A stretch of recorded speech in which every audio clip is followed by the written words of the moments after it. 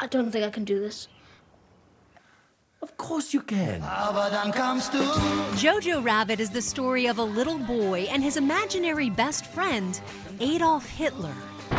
People used to say a lot of nasty things about me. Oh, this guy's a lunatic. Oh, look at that psycho. He's gonna get us all killed.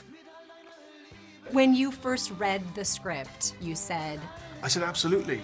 Now, that's partly because as a tall Englishman with blondish hair, you're always going to get the call to play a Nazi at some point. Hitler. Whenever I try to describe the film, I'm like... Go down like a... This is just... I know, I never did. I was like, it's about the Hitler. It sounded crazy. But the script itself was such a beautiful piece of work. It was perfectly written. You knew it was going to work right away.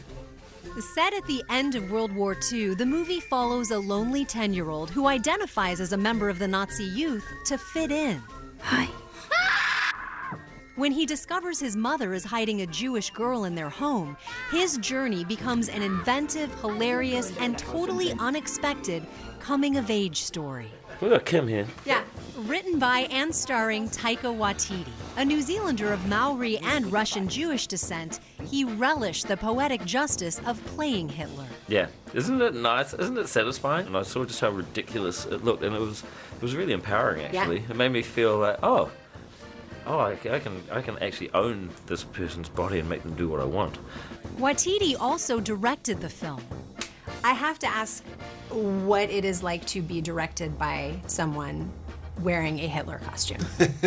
I think he knew that he had to kind of keep his cool because it was extra frightening if he lost his cool. Right. Sometimes it's weird because he's so nice. He'd be like, hi, and you'd be like, You're Hitler. Yeah. nothing makes sense anymore. Yeah, I know, it's definitely not a good time to be a Nazi.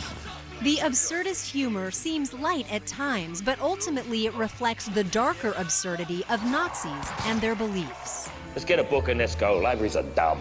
Waititi believes that's the true power of comedy.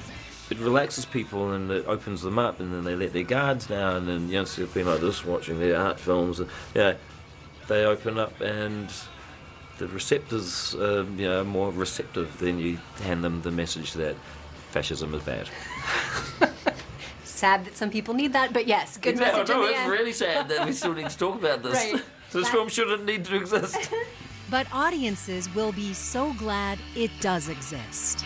Dancing